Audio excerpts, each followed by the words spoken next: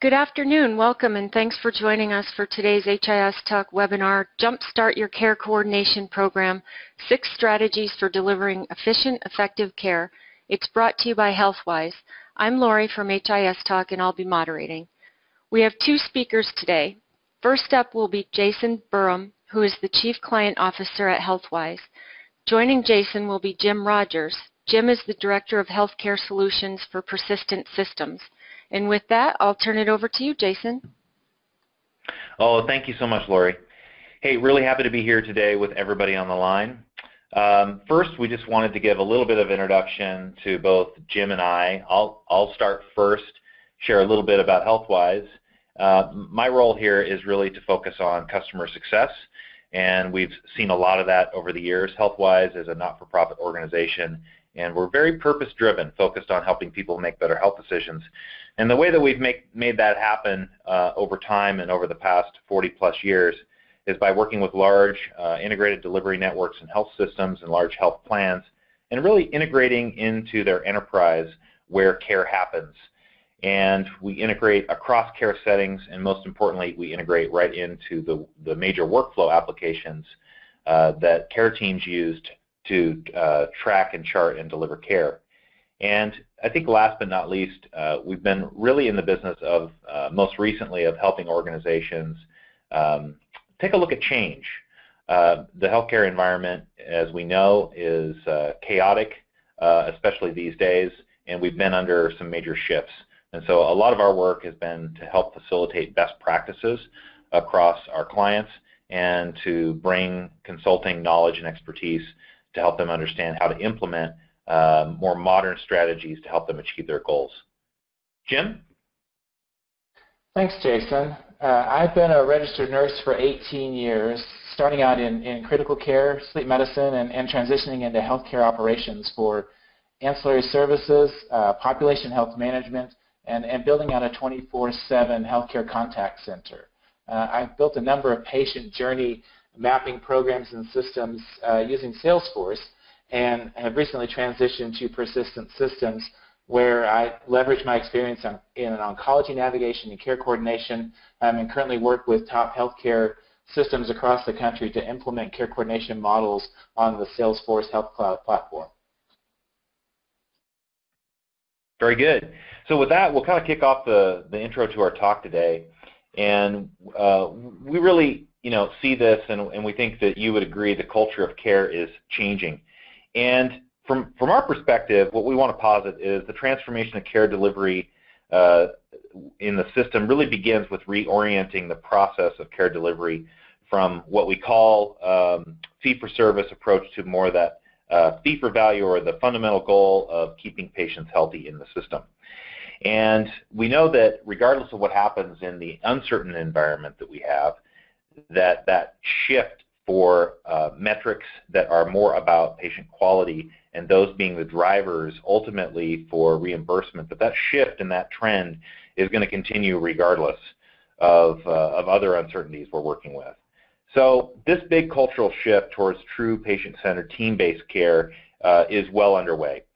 Now, just to shift a little bit, one thing that always strikes me in the conversations that I have with our clients is just how easy it is, the benefit that we have in healthcare, to take a moment and think about why are we here and why are we focused on what we're doing. And one of the biggest reasons is because healthcare is so personal.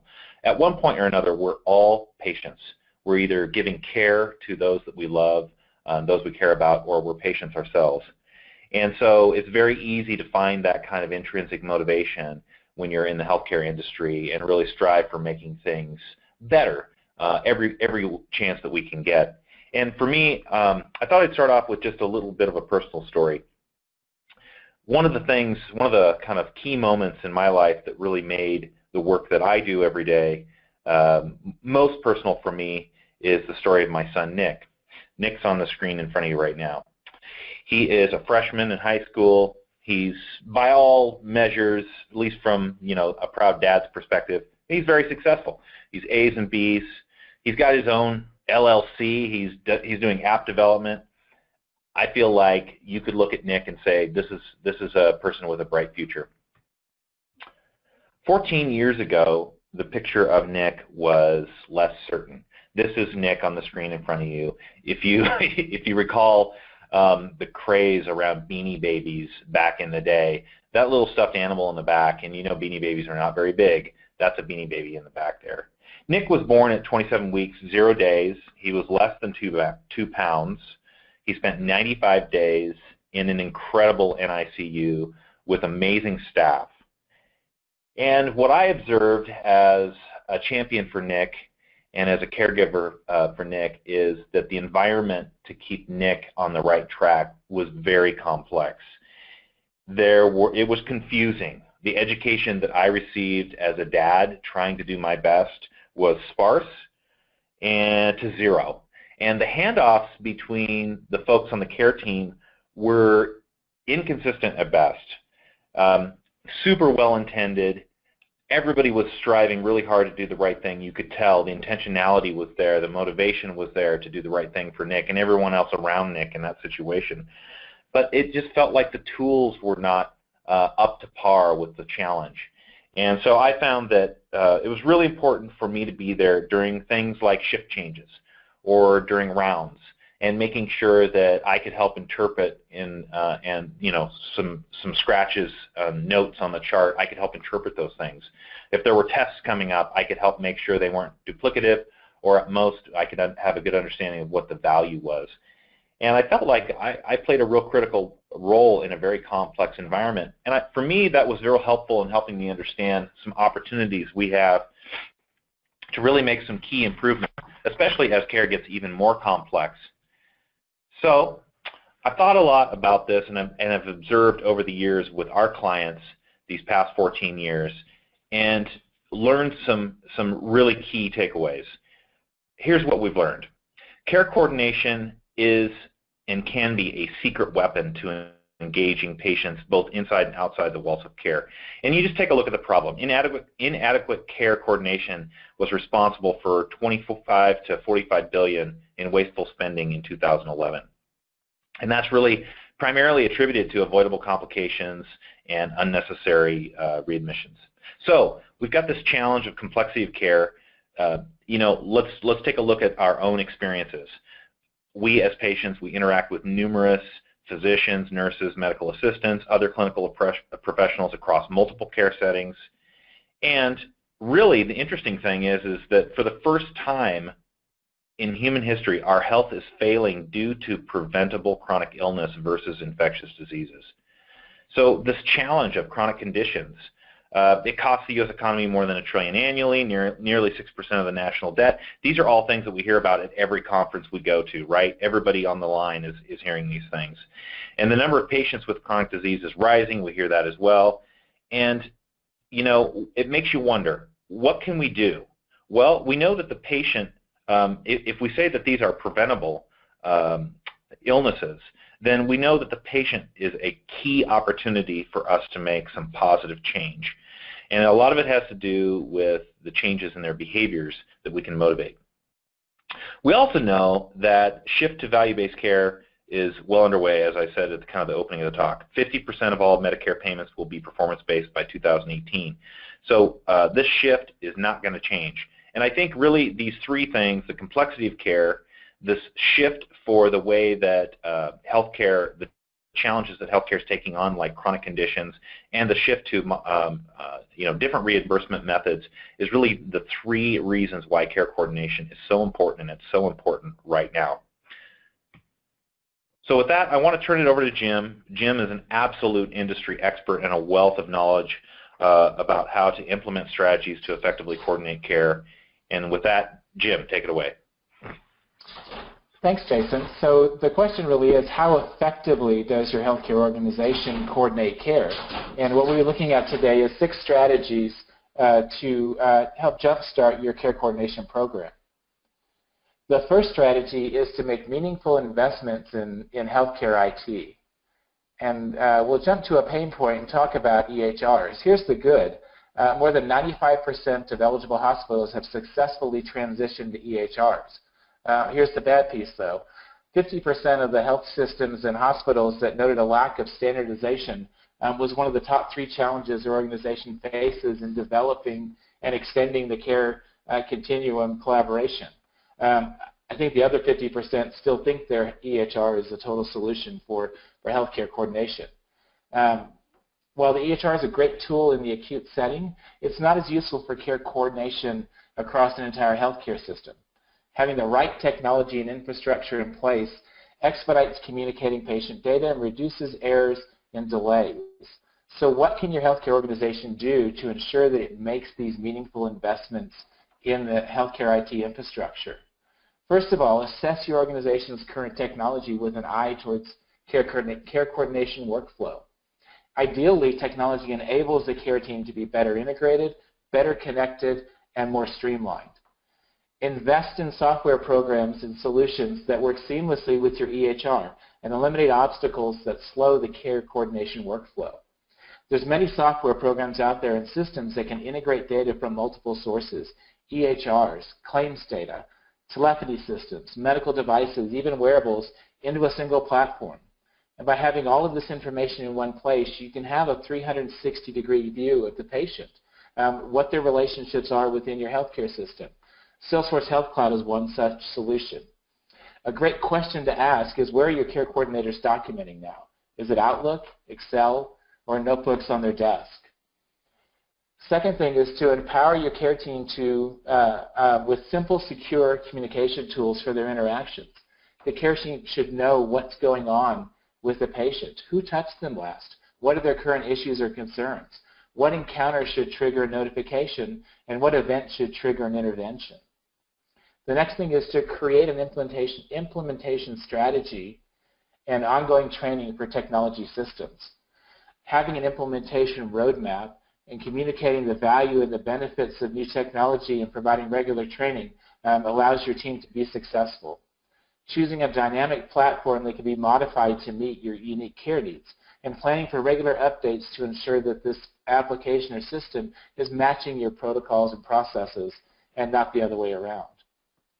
I'll share an example. The most recent healthcare organization that I was with in Denver, Colorado, came on board to create a hub of population health, which is a 24/7 contact center. And the question was, what does that really mean to be the hub of population health? And so the idea was, how could we take patients, whether they were at risk or they had chronic conditions or they just needed to be connected within our healthcare system, and how could we navigate them through our healthcare system and connect them at any point, and then keep a record of those interactions. And so what we did is we took a cloud-based phone system with a CTI integration to Salesforce. We created a database of at-risk patients and their chronic conditions, care plans, and unique attributes for those patients. And then we dovetailed that with a database of providers and facilities within that healthcare system and their unique attributes. And then we were able to provide services including scheduling, referral management, nurse triage, discharge follow-up, and patient education, all within a single platform, regardless of where the patient was coming into our network. Jason? So as we're talking about making the patient a key component of this process, it's good to kind of highlight how that might work. So you layer on top of the great examples and the strategies that Jim just shared, and you say, great, so how do we make sure that we're creating the opportunity for the patient to engage?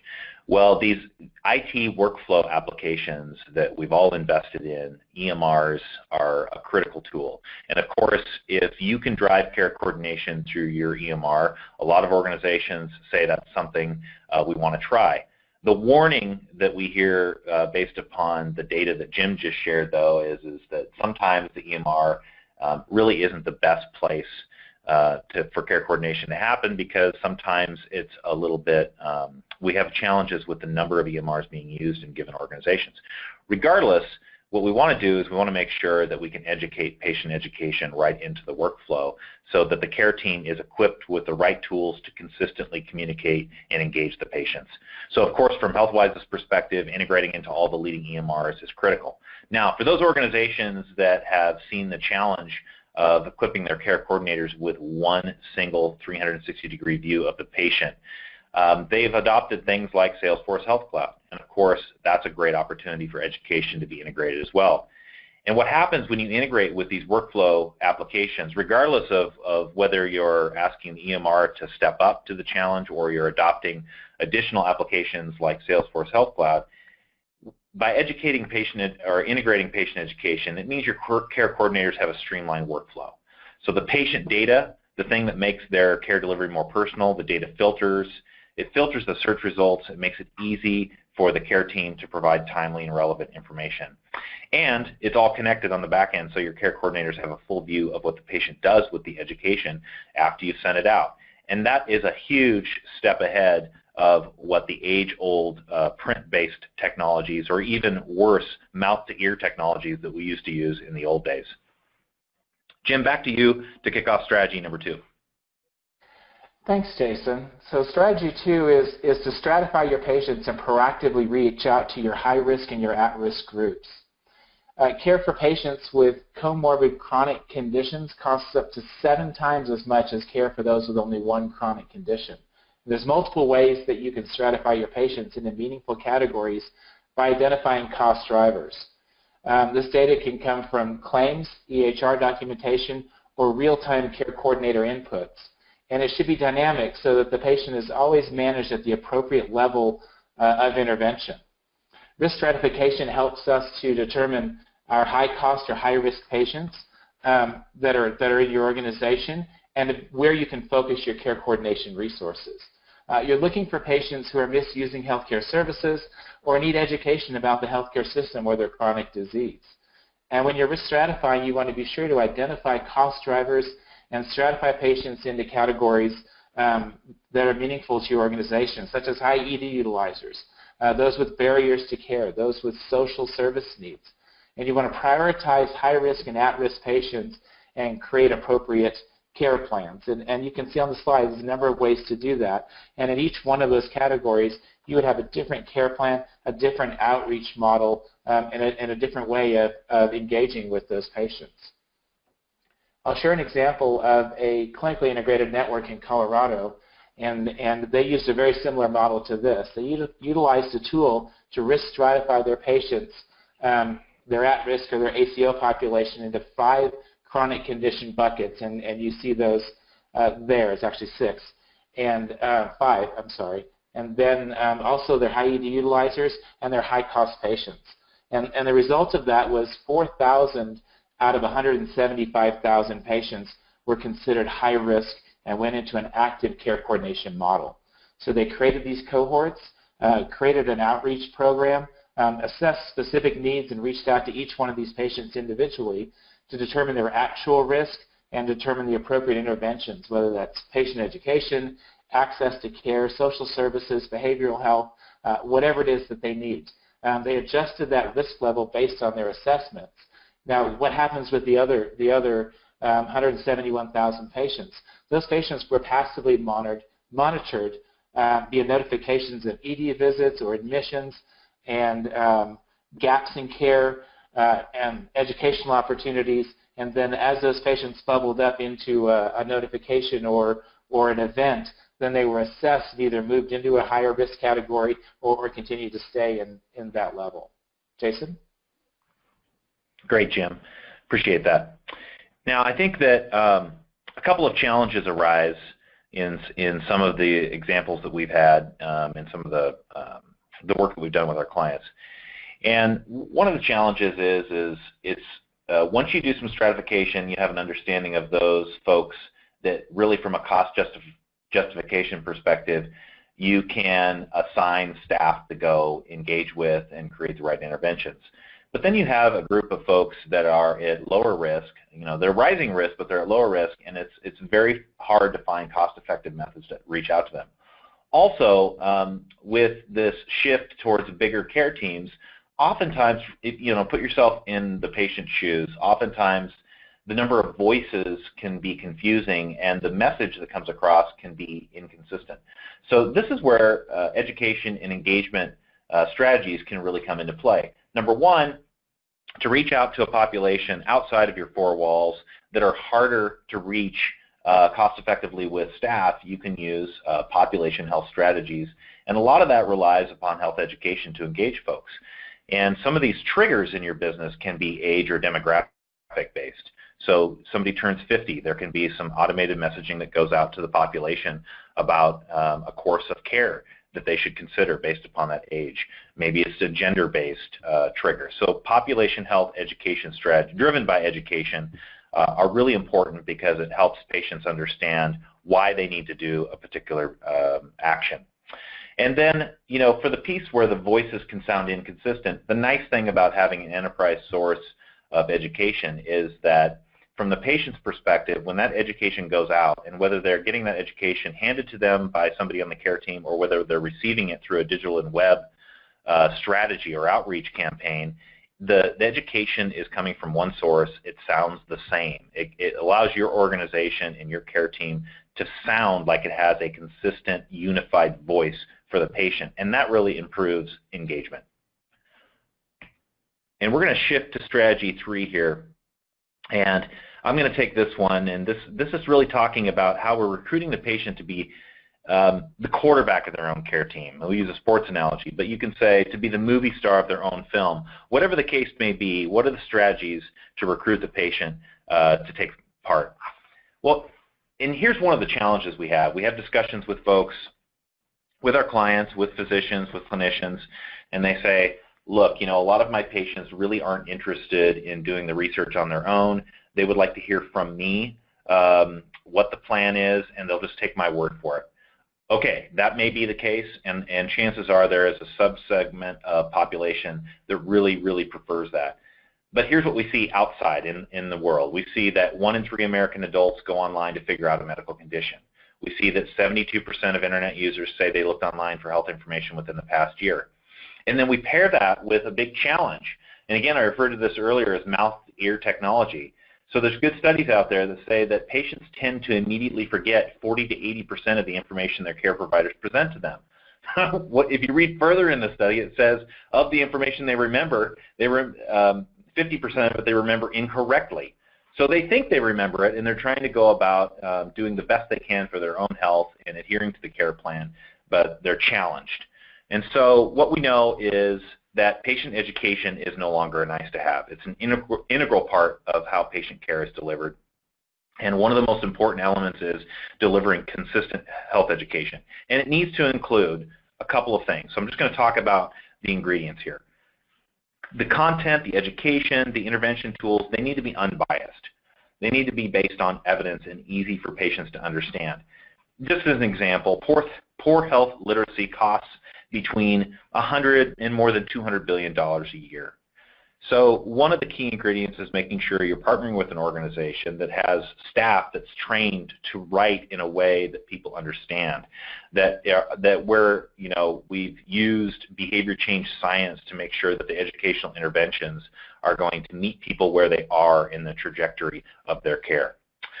We also know that we need to offer education that is easy to deliver, so we need to make it easy for the care team. So it's got to integrate into existing workflows. And when we do address the patients, we need to make sure that we're taking their preferences and values into consideration. And we know that when we do that, we see 3 to 5 times more satisfied patients because we've taken the opportunity as clinicians and the care team to take their preferences and values into consideration. Another bit of outcomes that we see from this is surgery utilization being reduced up to 20% when patients are actively involved in clinical decision making. Okay, hold the phone here. Do we actually want to decrease surgery utilization? Okay, I can see how that would be an unattractive statistic. But what we find when we dig deeper is that we're really focused on surgery for patients where it's most appropriate. Because if you're doing right surgery on the right patient, your outcomes afterwards are going to be better. Patients that are more informed and more a part of that surgery decision are more likely to follow and adhere to their care plan, and the outcomes and the quality measures are going to increase on the other side of that procedure as a result. And we've got some examples. So one of our clients is University of Pittsburgh Medical Center, and they really challenged us. They said, look, a pain point for us is that the education that our patient's receiving is very inconsistent. So they did a scan across their system, and I'm sure that if you've taken time to look at this in your own organization, you may be seeing the same thing. Lots of different sources of education. It can be very inconsistent. It can create a very inconsistent voice that you're establishing in your relationship with your patients. And they really wanted to standardize on patient education. So what we did is we provided an enterprise-wide approach. We really took a look at all the different places where education can integrate into workflow, can integrate with where the patient is touching the system or where the system is reaching outside the four walls to engage with their patients. And we tried to find all those opportunities and consult with UPMC to pick the right education, right videos, the right tools, the right interventions to engage patients where they are. And we made it easy for their clinicians to use because we integrated into their workflow. And it's not just integrated into the workflow with their EMR, it's also integrated into their care coordination and care management activities as well. And what we saw was improved patient experience has led to higher patient satisfaction and better outcomes because patients feel, again, like the quarterback of their care team. One of the things I love about this quote from our colleague, Connie Filer at UPMC, is the last part here where it says, their educational products empower our patients to better manage their own health. And that's exactly what we're trying to do. Jim, back to you. Let's talk about personalized yet consistent patient experience. Absolutely. Thanks, Jason. So strategy 4 is to build those personalized yet consistent experiences for every patient with standardized care plans. And in order to achieve better outcomes, you must achieve the right balance between standardization and personalization when it comes to coordinating care. Standardizing care increases quality and decreases cost. And this means that you need to train your care coordinators to assess patients and apply a standardized care plan template when appropriate.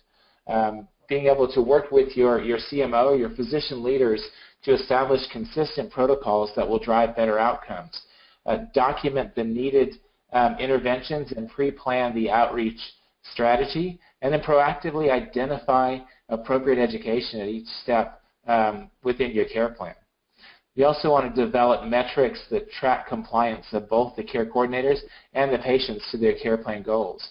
And of course, providing education prior to admission or a pre-planned surgical procedure can allow you to assess the patient for educational experience and or gaps in that education, reduce complications and help prevent readmissions, identify the points of the patient experience when and where patient education could really make a difference.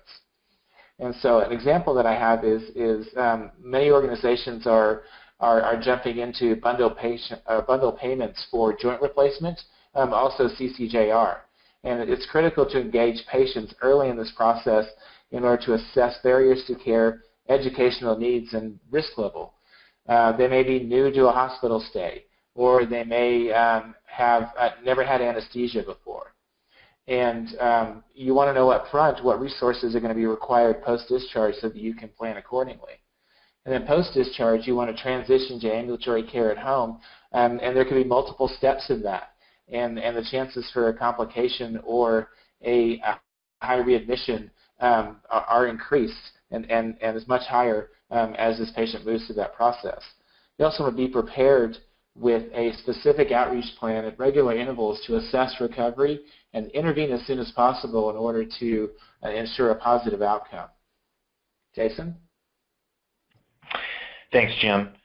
So what we know also is that this is a real key point of integration between what we want the patient journey to be and what we want the care plan to be from a clinical perspective.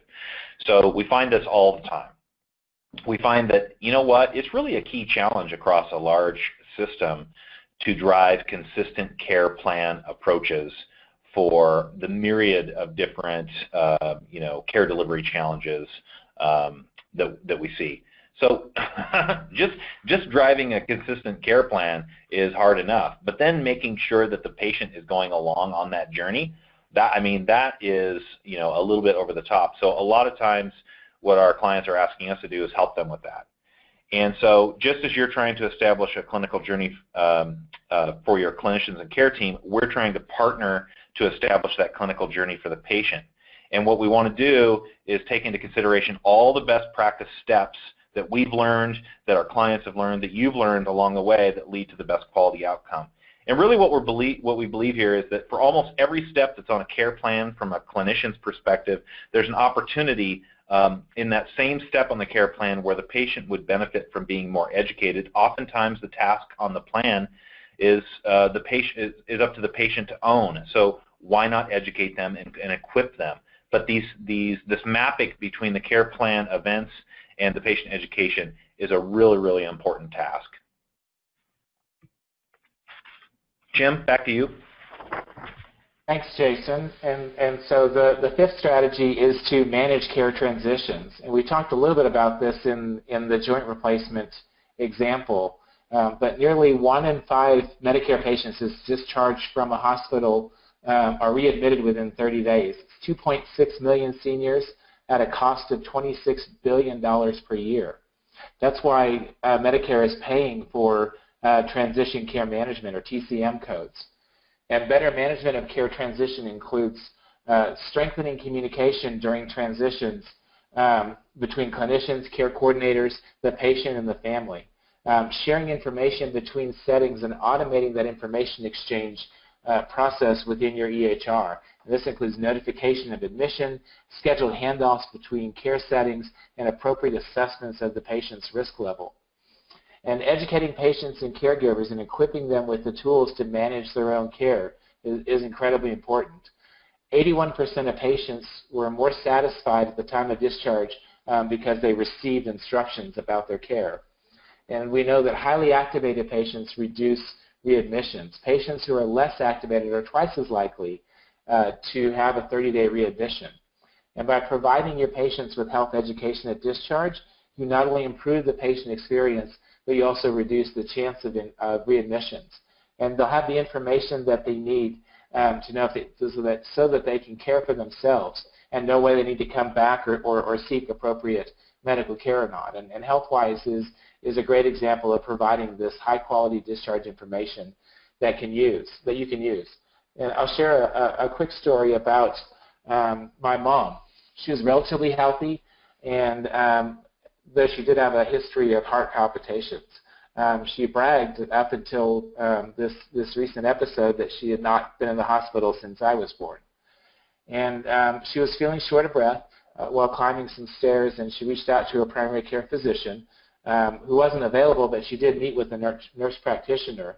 And that nurse practitioner immediately took her to the adjacent emergency department. And she was admitted with AFib and ended up with a 5-day ICU stay and a diagnosis of early-stage congestive heart failure. Now, she's part of an organization that does active care coordination. And that ED visit triggered a notification to the care coordinator who was supporting her primary care physician's office. And that care coordinator made an immediate call to her, and she was still in the ICU. The care coordinator visited her in the hospital and coordinated with her primary care physician for a follow-up visit 2 days post-discharge, and met with my mom and the primary care physician, and they implemented the standardized CHF care plan that included regular outreach, remote monitoring, and standing orders for pharmacologic intervention if necessary. She received education about her disease and her diet and lifestyle changes that she needed to make so that she could manage her ongoing CHF going forward. And the response from my mom was that it was amazing that somebody was already reaching out to her and wanting to care for her in her home setting before she ever left the hospital. Back to you, Jason. Thanks, Jim. So we know that we learned a long time ago that integrating patient education into the workflow is critical, because if it's not accessible when someone on the care team is charting with their patient, then it's simply just not going to happen. It's too hard. It's too hard to leave the workflow, go out and find a resource. Now we know what's even more exciting, what's even better, is a much smarter strategy to education is being very deliberate. Let's pick these opportunities like care transitions where we know education can be a secret weapon. And then let's deliberately decide that we're going to reach out proactively. This is where the education is jumping to the forefront. It's not waiting for a clinician to need to activate it. It's jumping to the forefront. It's taking advantage of data in the system. It's taking advantage of a trigger, and it's reaching out to make a proactive impact. That's very, very hard to do when it doesn't exist at all. And a great example is where we were working with a strategic health system who's trying to roll out a strategy for really fundamentally improving appropriate readmissions around heart failure. One of the things we know that communication in that discharge process is very critical. Does the patient understand that it's important for them to, check in with their primary care or other clinician after their discharge? And if that doesn't happen, is there somebody at the system reaching out to them to find out why? Also, just as important, does the patient understand that there are key things to watch out for? If you're seeing some weight gain, if you're seeing some other red flags, and the education doesn't call them red flags to create alarm, but it says, hey, look out for your weight increases, then that's the time to reach back out to your care team. So you can do this programmatically. We know what the evidence says we should do, and we know that patients are struggling during these big transitions because it's overwhelming. So this is an example of one way to roll out some education based on some time triggers after discharge from heart failure. These time triggers can change based upon the way that our clients want to roll these out. This is just one example. Ultimately, we know that this is the way that you can take education and turn it into a real strategic advantage for the way you engage your patients and attack some of the quality and the efficiency goals that you're after. Strategy 6, let's roll this all together. Jim, back to you. Thanks, Jason. So strategy 6 is to start with a chronic care management program.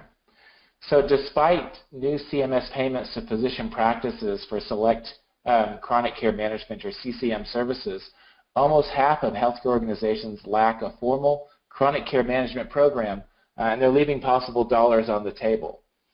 So to have an effective chronic care management program, you need to first ensure that your EHR system certification and capabilities meets the standard that Medicare has set. The second thing is to identify your patients that have chronic conditions or multiple chronic conditions. Invite to participate is up there, but actually changed January 1 that you don't have to have the patient's buy-in in order to enroll them in a chronic care management program. You do want to create and implement care plans, including documented outreach at appropriate care levels, and create standing order sets with your primary care physician, and also provide 24/7 support and resources for the patient. And most importantly, create those channels of communication, whether it's notifications, whether it's triggers for interventions, whether it's outreach to the patient and patient education. Create those communication channels. And I'll share an example of a large healthcare system in Colorado who wanted to create a high-performing clinical network of providers and facilities and start managing defined populations, beginning with Medicare Shared Savings Program.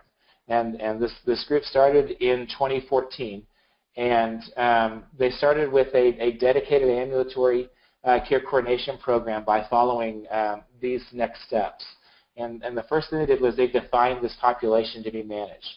And that was with initially the Medicare Shared Savings, and they added some other ones, and I'll talk about that in just a moment.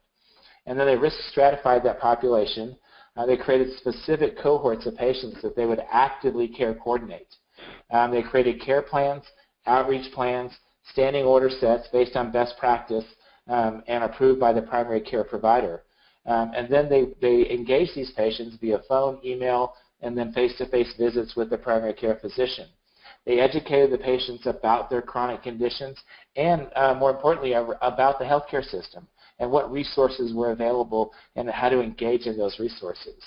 They implemented ADT feeds for notification and intervention protocols for both active care coordination and passive care coordination patients. And they utilized a 24/7 nurse triage and scheduling program for support after hours. And so here's some results. After implementing these strategies, the results have actually been very impressive. In addition to Medicare shared savings, they now have 5 commercial ACOs and 2 employer ACOs, with Secure Horizons full global risk coming on board in 2017. And the commercial results, 0 readmissions for one population, 3.2% for another. One of the payers was quoted as saying that they've never seen a readmission rate this low in any of their ACOs across the country. They're also able to lower the total cost of care for 4 of the commercial ACOs. And one of those is brand new and they don't have results yet. They were also able to reduce emergency room visits for all of these ACOs. Let's jump to some Medicare results. One of the cohorts that they were managing had 50 ED utilizers that had over 270 ED visits in the previous 6 months before being put into the active care coordination program. Some of these ED visits were for medication refills, physicals, even dental floss stuck in their teeth. And obviously there's a huge need for patient education here. Over the next 6 months, in active care coordination with standardized care plans and an outreach model, these patients had a combined 40 ED visits. So needless to say, they've been very successful and continue to see increasing shared savings and better outcomes for their patients. Back to you, Jason. Thanks, Jim. Thanks to you online who are hanging in there with us. This is a weighty subject, and it takes some time to get through it and hear some of the real-world examples. I think just to kind of summarize here, we're at the end before we switch into some question and answer, is just a little recap. So we're in an uncertain time. I think it's easy for us to identify that. We're wondering how some of the changes going on in our country are going to affect our industry, the course of our own businesses. Here's the thing that I think both Jim and I agree that we can count on. This shift to fee-for-value is going to happen, regardless of other macro changes. And efficient, effective care coordination is really proven to be one of the most important things we can do to be successful in a new landscape. So we've got this first step of taking care of those individuals that are most at risk and driving out the most cost. Also, though, you got to develop strategies for managing those patients, along with strategies for engaging the entire population. Super, super important. And fundamentally, we know that a key of this, this kind of underpinning this whole thing of delivering good care is that we have to recruit the patient to be a star player on their own care team. We know that we're going to see that we've already seen some good results, and that's going to, number one, is improving the health of patients and increasing their satisfaction. We've seen those results. We've seen results where it's going to reduce hospitalizations, lower the number of ER visits, minimize unnecessary repetitive tests. Ultimately, the value of care coordination is the ability to allow the care team to leverage resources that are available to them, that we make available to them, to lower costs, increase satisfaction, and improve outcomes for the whole population. And with that, we want to switch into question and answer, and happy to take all questions. Thanks, Jason. To the attendees, like he said, we'd like to open it up to you for questions, and as a reminder, please use the questions section in the GoToWebinar panel to submit them. The first question, Lori would like to know, for the organizations that begin billing the CCM CPT code, how did they handle the copays?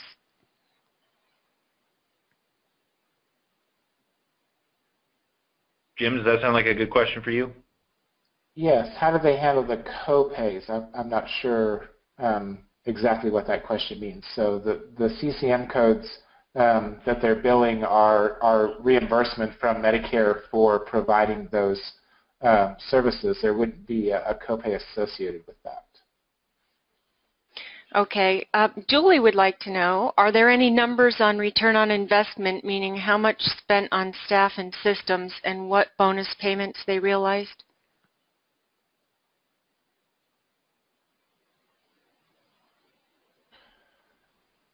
Jim, another good question for you.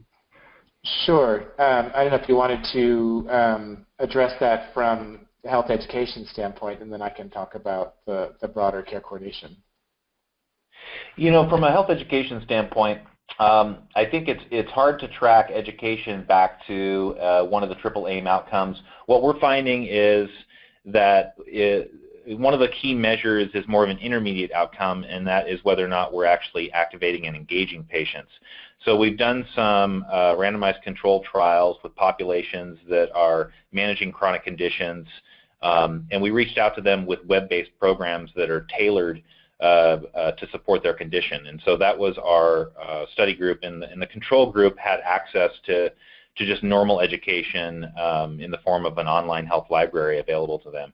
And what we saw between the two populations is those that we reached out with web-based chronic care management education and programs, we were able to see a 30% increase in activation when using a pretty high-quality measurement tool in the pre and post between those two different populations. So more of an intermediate outcome, but I think you know, if you combine that with other studies that show that patients tend to choose less aggressive therapies when they've got more education and they're more informed about what their options are, I think it's easy for us to say that what we know to be intrinsically true, that health education helps, it can also help the bottom line.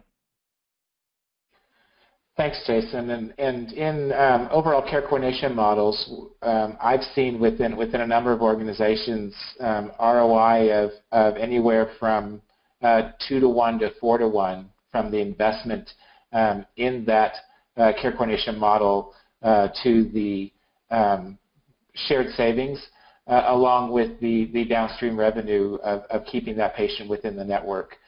So we've seen some pretty significant ROI.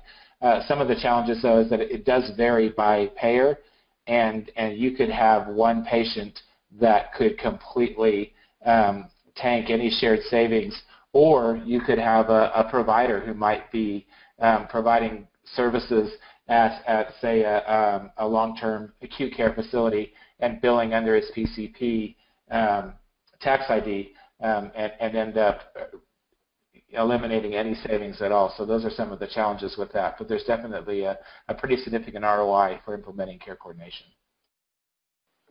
Is there any research available that indicates how many patients an individual case manager can manage without lowering quality? I'm sure there is.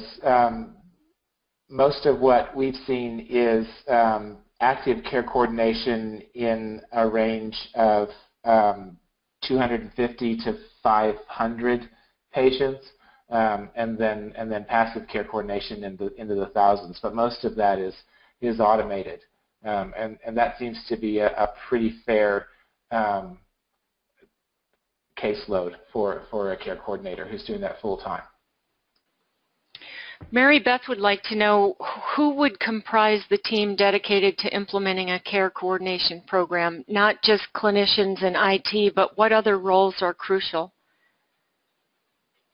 So certainly nurses who would be actually performing the care coordination activities, and a key contact within your primary care offices that you can coordinate with to get advanced access to services. For example, healthcare organization in Colorado had a TUC program where they had patients who had a significantly higher likelihood of having an emergency department visit on the weekend.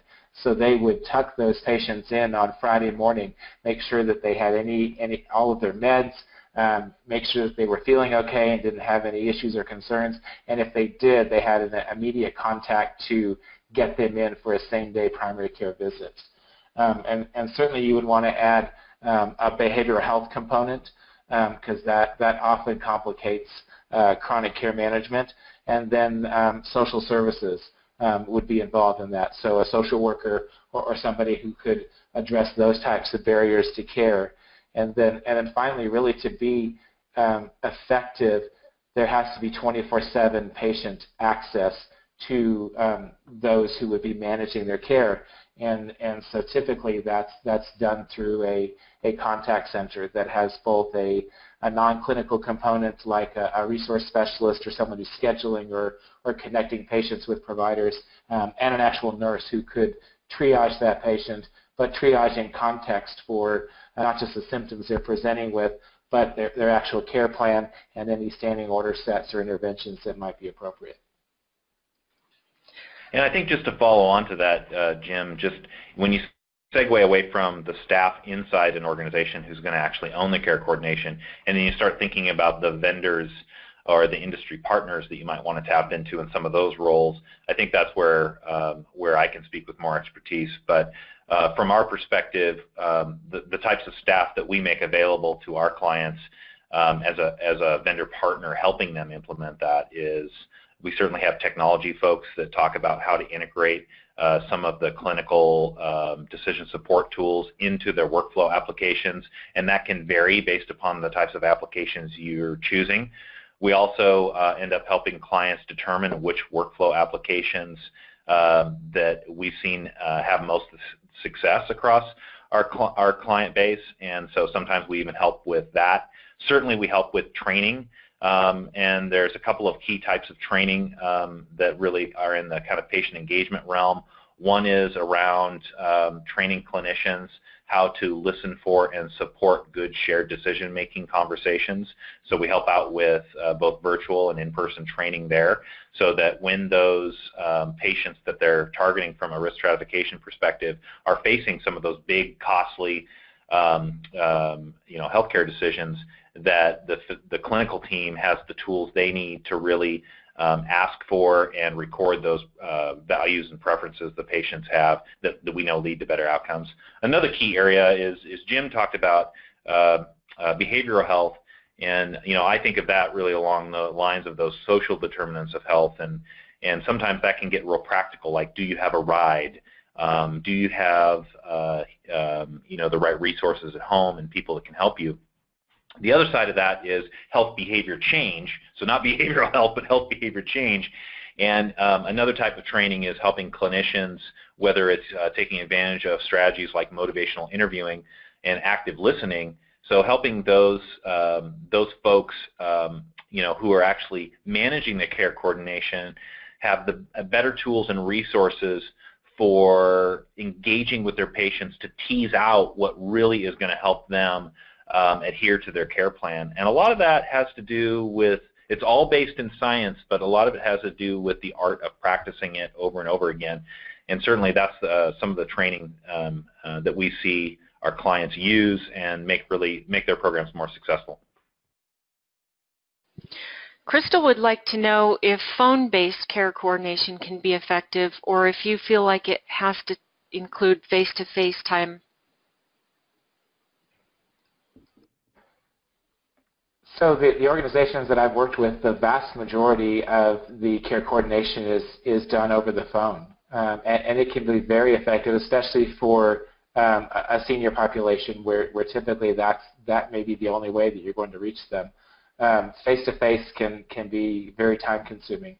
The organization that I worked with in Colorado, all of their care coordinators worked from home, and they supported multiple clinics, and they did have times where they went in and met with a patient, usually just on an initial visit, and maybe that's with the primary care physician to develop that initial care plan. But the phone care coordination is incredibly effective, and the response back from the patients is that they're waiting for that phone call. They know when it comes, each Wednesday, one day a week, or the second Tuesday of the month, and they really look forward to having that conversation and connecting with that care coordinator. And then I would just add an actual another modality. So we've spoken about phone and face-to-face. I think that if you look at it from a cost-effective perspective, certainly face-to-face is more costly, yet it can produce good results, maybe because it has a tendency to feel more personal. As Jim just mentioned, phone-based care coordination can be extremely effective. I think another modality is digital and web engagement. So there is an opportunity where the patient may not be hearing somebody's voice, but they may be seeing something show up in one of their communication channels that they're most comfortable with, that they know is coming from a good place. They know it's coming from a group of people who they've spoken with in the past, and that even though they're not hearing that person on the phone, they're receiving this message, and it looks consistent with what the care plan that they've spoken to their care coordinator about. And so it's these more automated reminders, automated messaging that can happen that's driven from the care plan and connected as a source back to the care team, yet is a little more scalable than even phone-based. Okay, we're just about at the end of our time, but I'm going to ask one more question. You don't always get the adequate staffing you need to manage target populations, so what strategies would you suggest?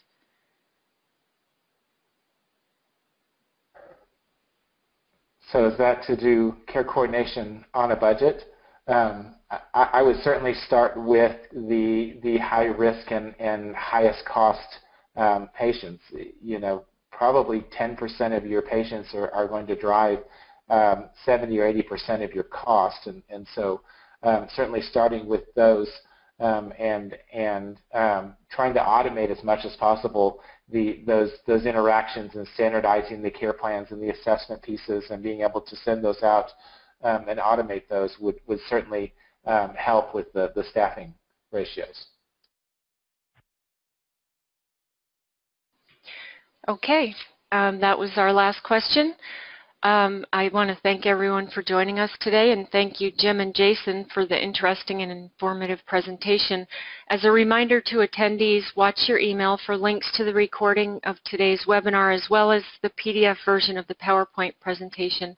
We look forward to seeing you at our next HIS Talk webinar. Enjoy the rest of your day.